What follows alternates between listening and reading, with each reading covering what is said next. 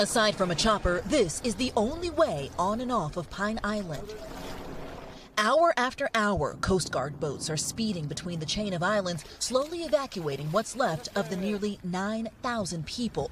The only bridge in and out, now rubble in Ian's wake. It's scary. We got in touch with Diane. She lives on Pine Island and says they have barely received any information.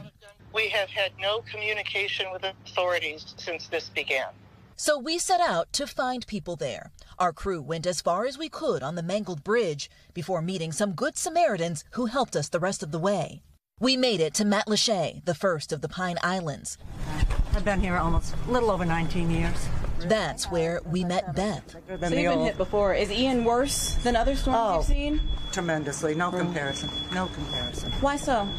Just the strength of the storm, the surge of the storm. I think they tried to get everyone prepared, but I don't think anyone's ever prepared for something like this. The governor says this tiny fishing island was ground zero for Ian's wrath, and it shows. So, Beth, your house is about 100 feet that way. Correct. Yeah. How did it hold up? Well, my roof is on, so I guess that's the most important thing. At least nothing's wet from above, but it's definitely wet from below. As we walked, we were stopped constantly. It's terrifying. There has been no communication. Nobody official has come onto the island to tell us what's going on. We don't have places to go. We have no cars to get there. We got in touch with the commissioner for this area. He told us they plan to get bottled water and packaged meals here by the end of the day, and they're working around the clock to restore power. But until then, for people on Pine Island, this is their only lifeline. Thanks, guys. Thank you. And Blayne joins me now live from the bridge to Pine Island. Blayne, can you give us a look at the conditions there?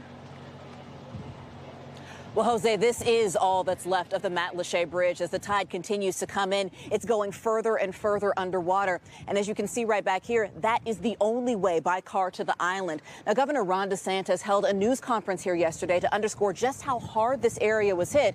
And as you can see around me, that's very true. Many of these homes are a complete loss. Jose. Thanks for watching our YouTube channel. Follow today's top stories and breaking news by downloading the NBC News app.